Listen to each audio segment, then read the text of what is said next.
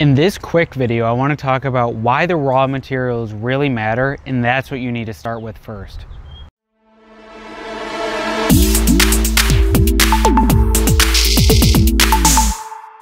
So here's the thing. Raw materials are one of the most important ways to make sure that you're setting yourself up for success versus failure. This is what I mean. When you're making coffee and you're making a good cup of coffee, if you start with shitty beans, you will always get a shitty cup of coffee.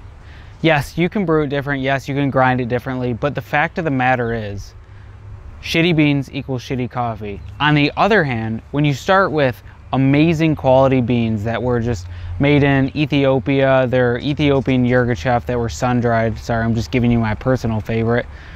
And they're roasted to, a decent quality, ground decently, and brewed decently. You'll have a better cup of coffee than you would if you started with shitty beans and roasted them incredibly, ground them incredibly, and brewed them incredibly. And that's the truth about most things. If you don't start with good raw materials and you don't make sure that you're setting yourself up for success from the beginning, oftentimes you're gonna basically set yourself up for failure. Failing to plan is often planning to fail, and that's a quote that I like to live by, because when we're thinking about all these different tasks that we can be doing day after day, we need to realize that there's raw materials that need to go into all of them. That's why I recently just put together my newest little mini course. It's completely free on the 4 raw materials that everybody needs in order to get better productivity, have better success, and really create the life that you want to create. See, well, you could dive into it and figure out the raw materials later in time. Using an outline or framework of thinking like I put together in this mini course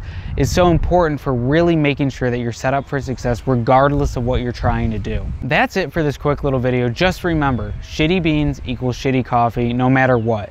But starting with the right raw materials can lead to amazing quality. And at Heightened Living, we always choose quality over quantity. Thanks for watching. Give this video a like if it helped you in any way. Make sure to join the mini course. The link is in the description below. Otherwise, subscribe so I can keep making more videos like this in the future, and I'll see you soon.